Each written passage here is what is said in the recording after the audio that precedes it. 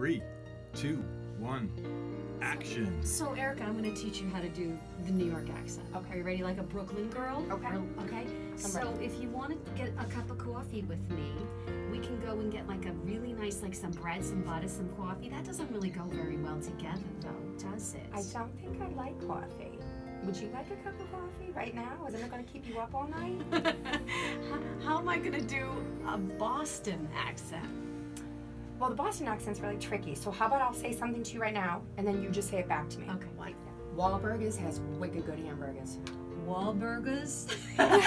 See, can you do it? Has wicked good hamburgers. Wahlburgers. Wahlburgers. Hamburgers. Hamburgers. Wicked good. Wicked good. Yeah, that's all right. Okay, see, this is Erica McDermott teaching me how to do a Boston accent because I'm not from here, but she is. If you want to hear more about Erica McDermott, the actress, listen to the story behind her success.